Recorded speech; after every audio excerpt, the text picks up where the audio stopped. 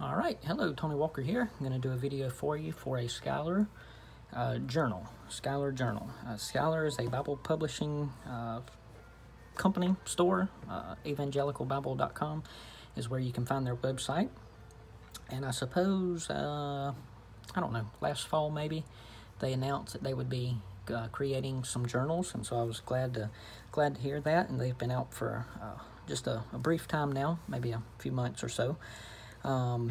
So I got this from them, from evangelicalbible.com, and I'm going to make a video for you for that. This is the color they call Antique Marble Brown. It comes in black, I believe, with a blue ribbon.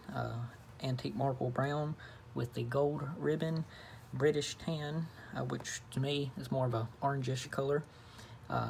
Imperial blue, and dark green, and you can go to their website and see plenty of pictures about that. So just a few things to show you about this journal, give you an idea of the size and the contents. When you open it up, I'd seen a video of these before, and to me, in that video, it just looked like a plain white paste down paper, and I thought, man, that's such a nice journal to have a plain white paper. But what that video I couldn't really see on that video, or maybe I just wasn't paying good attention, that Schuyler did pay attention to detail. So it's not just a plain white paper, it's actually an antique sort of marbled finish paper, and so that adds a nice antique finish to it. Not sure what this what the color would be in the other journals, but at least for this one, I think the brownish marble, tan marble, matches the cover very well. As you can see, it is an art gilt gold with red under gold. So you can see it's gold, but you look at it from an angle, it has the red dye applied to it. This page is very thick. Don't know if you can really tell, but I tried to put my little seal stamp on there, and it wouldn't tape very well because this is some thick paper. So on the second page, it's the 70 GSM paper, and you can see the seal was applied very nice in there. From the Library of Tony Walker, 2 Timothy 4:13. So this is the third journal of Tony Walker. I'm going to start it in a couple days on June. And then I have a few little notes in here for my family. If I'm ever gone one day and they're looking for Daddy's journals, just a little description on what journal covers what. Hopefully they'll be all kept together, but just a habit I've gotten into back in August 2014. Just adding that little bit of information to the first blank page. So you do have one blank page here. You can use as a title page, or if lost, please return to page. Then you get to the table of contents. Page and topic, you have 1, 2, 3 of those table of contents. And then on the table of contents, each page has 27 lines. After that, you have one more blank page on the back of this sheet. And then the numbering does start at page number 1 instead of page 3 or 4, or whatever it actually would be. So the first journal entry or note or topic you write or whatever will actually be starting on page 1. Skip through, get all the way to the back, and the final page is page 234. As far as the journal itself, so you've got 27 lines on the table of contents. You have 234 usable pages as far as ruled pages. The paper measures 5.5 by 8.5, so very, very common size for journals and notebooks and even some Bibles. The paper, it just is a 70 GSM paper, so as I said, a very, very nice thick paper.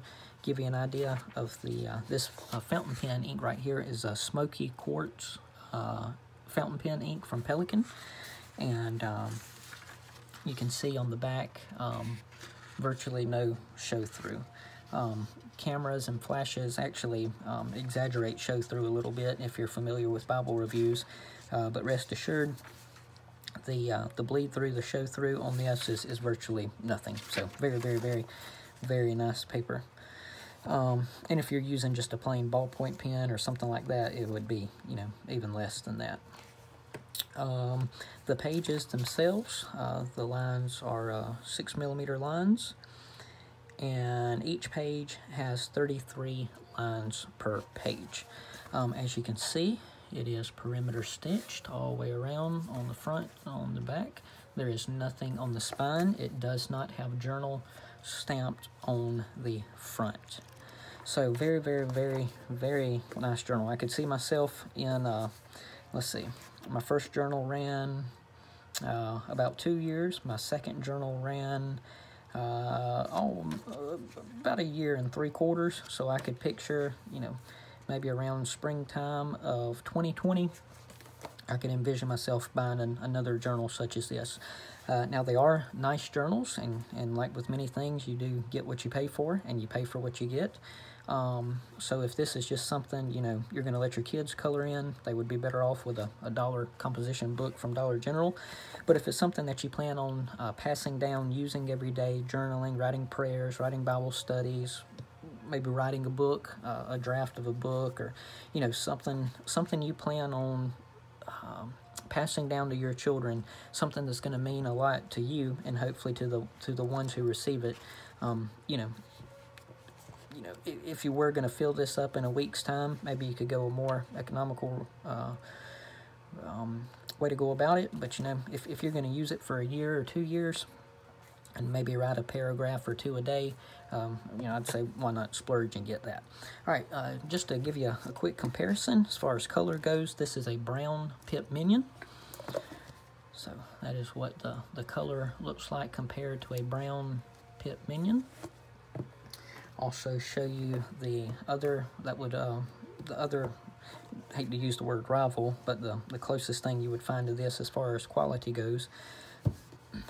You have the R.L. Allen full-size journal. So this one is just, you know, just 1/4 of an inch taller and maybe 1/3 of an inch wider. Give you an idea what the inside looks like.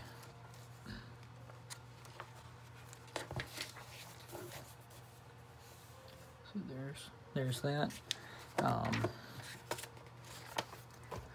A brown R.L. Allen long primer, very popular Bible in the Bible world. So you can see how it compares when stacked up to that. The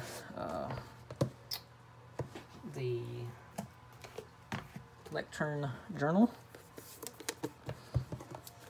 which would be journal number 2, I just filled up.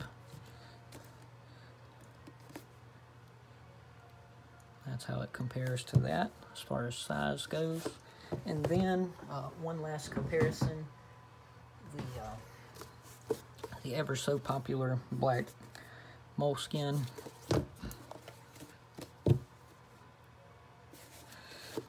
Give you an idea of what the inside page is.